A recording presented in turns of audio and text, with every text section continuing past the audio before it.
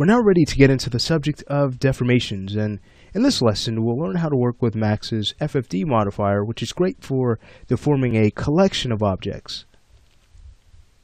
Freeform deformers, or FFDs, are useful when we need to take a collection of objects and have them deform as one unit. What it will basically do is cage those objects, and we can deform them with the use of control points. So let's take a closer look at this. Here we have a segmented creature. Now let's say if we wanted to take all of these pieces and again have them deform as if they were all connected. Well, we could go ahead and select them all, head over to our modify panel, and if we were to press the F key, that will quickly take us to our FFDs.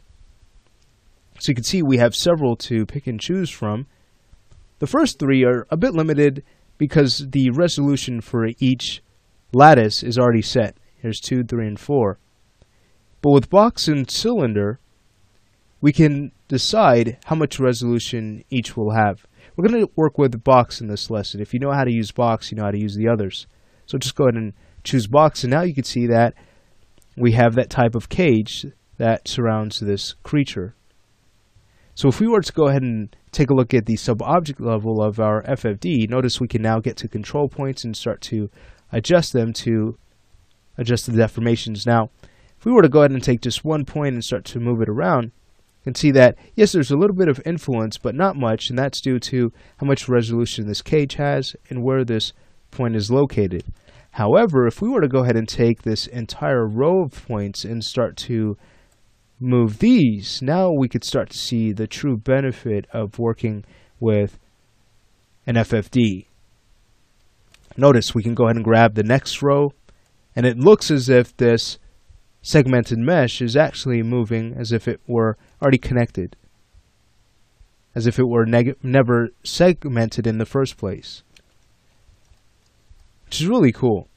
Now, what if we wanted to increase the amount of resolution? Because right now, as we start to pull the first two rows, we're influencing not only the head and neck, but also a bit of the torso. So let's say if we wanted to isolate the amount of deformations we have.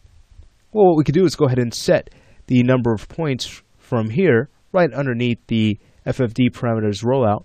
We can go ahead and increase the resolution. So I'll go ahead and increase this to 7 and choose OK. So now we have more points to work with, and watch, if we were to grab the first 3 rows, you can see that now we're only influencing the head and neck. The torso is barely being pulled at all. Now, if you notice that you are getting too much sliding around the torso, what you could do is adjust your tension and continuity. All right, so that will start to influence, again, the amount of influence this cage has on the affected mesh. So notice as we start to increase, let's say, the continuity, now as we start to pull these points, we're starting to influence the torso a bit more. But that's a bit more of a skewing type of look. So what I'd like to do is just go ahead and zero out the continuity, and that will make it possible for us to just influence what we'd like instead of causing any other points that we don't have selected to be influenced as well. Alright, so that's a quick look at the FFD deformer in 3ds Max. One more really neat feature I'd like to show you is the type of effects we can create if we were to animate this deformer. So let's say we go ahead and reset this. I'll head over to the control point section and I'll choose reset.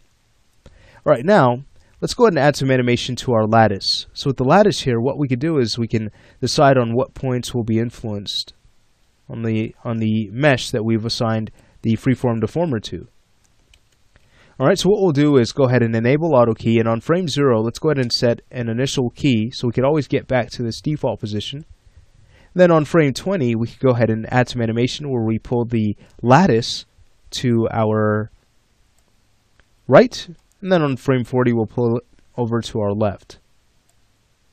Great, so now, on about frame 10, let's go ahead and grab our control points of object, and we'll go ahead and grab the points at the top here.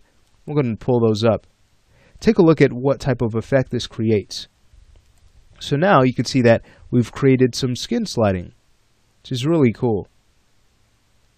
Now you can see that only the points that the lattice passes through are being affected. If we wanted all points to be affected, well, we could go ahead and scroll up to the top here and choose all vertices. Now, depending on how we have animated the lattice, this might or might not be a good choice. Since we have created this sliding effect, you can see that the skewing we get is not good at all. However, you may want to use all vertices if you were to skin your lattice, if you weren't to animate it at all. Then that will assure you that all points will be influenced no matter if the cage is around the creature or if it were to be slightly offset.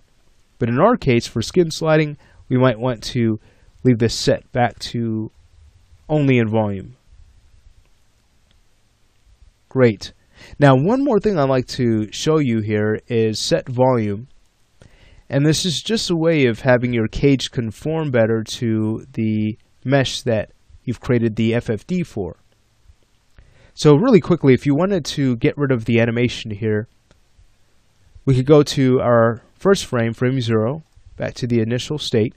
We can go ahead and Alt-right click and choose Delete Selected Animation to clear everything out. So set volume, what that's going to do is it's going to allow us to take our points and kind of move them in a way. Let me go ahead and turn off auto key. We can go ahead and move them to kind of conform them better to our creature. So we have a lot of points here to work with. I won't go ahead and take care of all of them. But just to show you, we're moving these points without influencing the creature at all. Not until we were to go back to control points mode will we be able to go back and start to pull these again. So this is really cool. What this means is that we can create a closer proximity between the lattice and the mesh it controls. So that's a look at the FFD modifier in Max. It's a great way to deform a collection of objects.